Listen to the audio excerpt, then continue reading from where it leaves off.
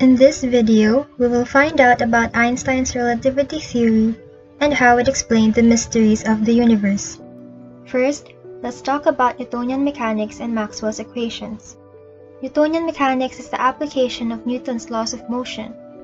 It stated that all inertial frames are retained and space and time are absolute, meaning that if you do a physical experiment in a bus at rest or in a moving bus in EDSA, the results are always the same.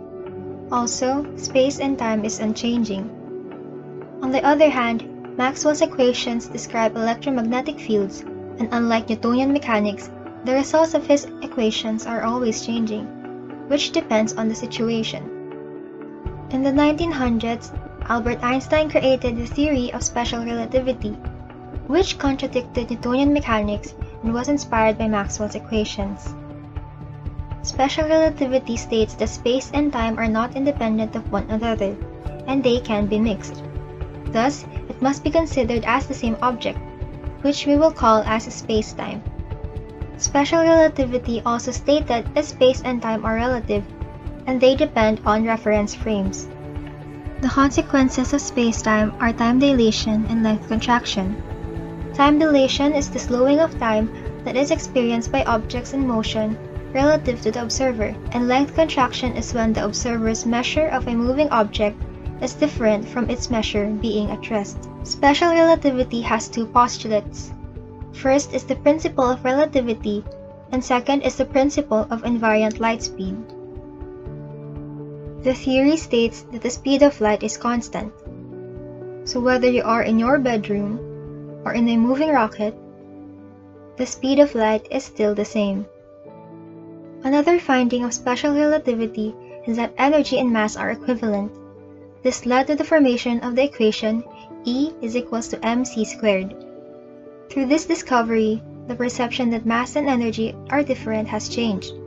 It also led to the development of nuclear power and nuclear weapons, where one tiny atom contains large amounts of energy.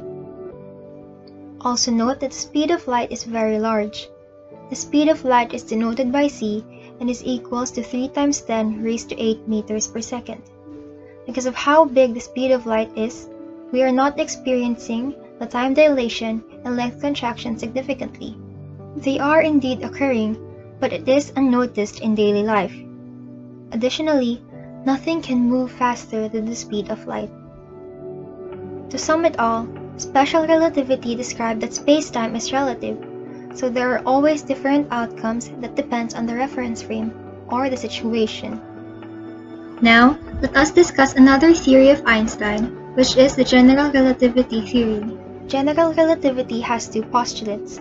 First, local physics is governed by special relativity, and second, an observer cannot distinguish locally between gravity and acceleration. For many years, the world believed that gravity is a mysterious force that acts at a distance from one object to another, but Einstein proved otherwise.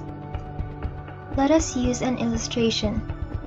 A ball was placed in the middle of a trampoline. The ball would press down on the fabric, making a curve. Then, a marble was placed at the edge of the trampoline. It would then spiral inwards and towards the ball. Now, try to imagine that the ball is the sun and the marble is the Earth. Since the sun is the most massive object in the solar system, it warps the space-time around it, making a curve. That is why the solar system is held together. Through this, Einstein explained gravity. Large amounts of matter warps the space-time, causing a curvature in the universe. Thus, gravity is the curvature of the universe and is caused by massive bodies, and it determines the path that objects travel. This also explains how a black hole is made. Tremendous amount of mass can deform space-time and form a black hole, and it results to a strong gravity, which then pulls objects inside of it. But how does general relativity differ from special relativity? Well, general relativity explains the law of gravitation and its interaction with other forces of nature, while special relativity explains physical phenomena without gravity. Einstein's relativity theory was truly revolutionary, and it challenged classical physics in his time. also contributed to the formation of other theories.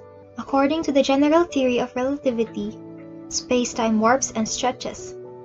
And as light passes through the stretched space-time, light also stretches. The light then becomes a longer wavelength after passing through the space-time. This phenomenon is called cosmological redshift. The cosmological redshift was first described by Edwin Hubble, and it was used by George Remaite to create the Big Bang Theory.